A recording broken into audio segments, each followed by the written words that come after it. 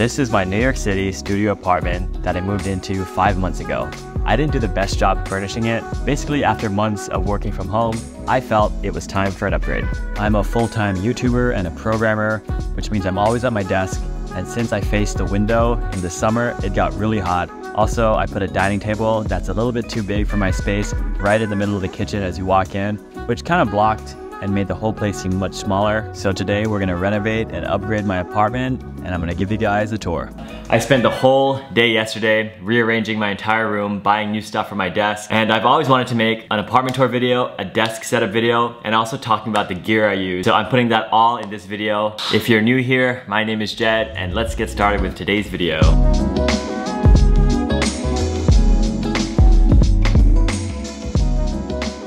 We're gonna start with the new apartment tour because I'm really happy with the way I rearranged the space. The first change I did was move the dining table from the middle of the kitchen to the corner of the window. Originally, I put my desk here instead because I feel I'm always facing my computer, and I've always been doing this in my past few apartments. I'll make myself face the window just so that I'm looking at like sunlight the whole day because I sit down in my desk pretty much all day. I've always lacked natural sunlight so much. Me facing the window is kind of like a desperate attempt to get all the sunlight I can. In this apartment where I get too much light, I would sit here all day, and since I kind of face the sunlight in the afternoon, I would get the rays of sunlight directly on my face to the point where I'll take my laptop, I'll unplug it from my monitor, and I'll work in my dining table just so that the light doesn't hit me. So instead of my desk facing the window, I put the dining table by the window, which makes this a really nice place to eat food, to be by the window. And now when you walk in the room, you get a nice unobstructed path straight to the window. And I feel like that's good energy flow.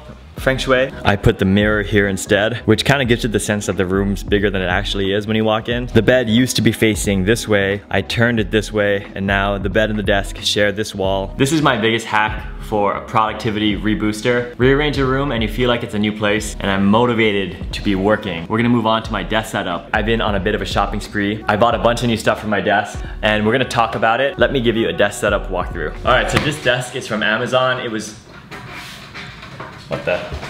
This is a $200 desk on Amazon. I thought I could save some money and kind of buy a cheaper desk, but something I realized, this desk slab is made up of 7 parts, making this the worst desk I've ever bought. With all this expensive gear on top of it, I think we could do better.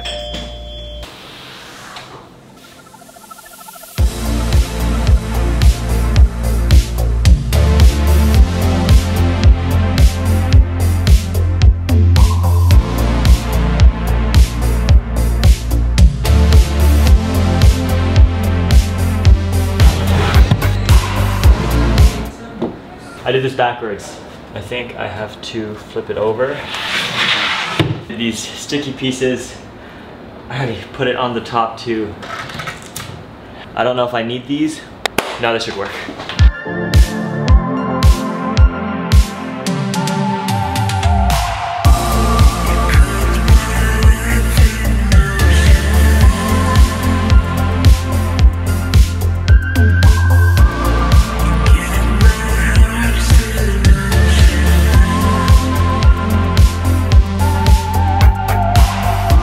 First thing going on my desk, this is a monitor holder from Ugmonk. I bought it like 2 weeks ago, and it's been pretty good.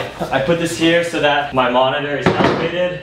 It's metallic, and if you want your own, today's video is not sponsored, but the company did give me a discount code for you guys, and I'm gonna link that in the description. If you wanna match with me, I highly recommend. On top of this, LG 4K ultrafine monitor from Apple. I love it a lot. It's only 24 inches, but I realized I don't really need that much screen space. Number 2, this was a purchase from 2 days ago. Okay, so for the longest time, I've never had speakers, and I would use the speakers coming out of this monitor. I don't know why I lasted so long without buying speakers. I bought these from B&H. It's called the Audio Engine 5 Plus. This was kind of pricey, but game changing. Game changing to have good quality speakers, especially when I'm like editing videos. They have a tiny compartment in the bottom here, so I can slide my MacBook inside, and it's pretty hidden. For my keyboard, mouse, this is the Logitech MX Keys S combo.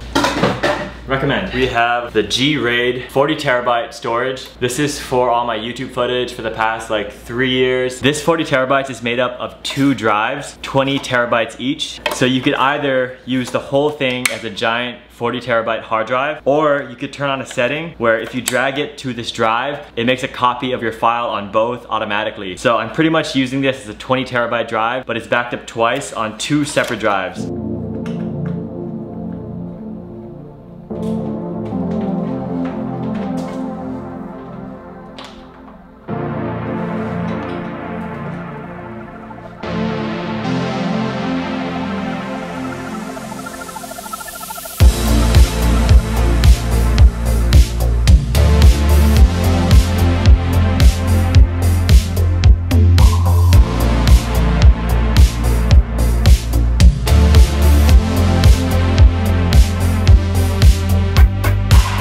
The sun is about to set and I have been editing this video that you're watching right now. Today I woke up at like 8:30 a.m. It's 7:45 p.m. on the same day. I'm gonna upload this. So if you're watching this, I did a same day edit and also set up my whole room. So I feel very tired, but I'm proud of myself for getting through to this. I'm just gonna close off this room tour, showing you what the lighting is like during a sunset. This part gets real nice. And it really does make a difference with the desk not being there. The desk is pretty big, so this being there pretty much just blocked all the sunlight. Really happy about this. I'm not gonna make this video too long because I don't know how interested you are in room tours, but this desk is looking really nice and I'm really excited about this whole setup. Everything feels so enhanced, especially the speakers. Adding the speakers was the single biggest game changer for me. One last demo, and then I'm off. See you guys next week. Alexa lights on. I put the LED on behind there, as well as under the kitchen. I don't have any big lights, so my entire room is powered by lamps and Alexa plugs. Thanks for watching.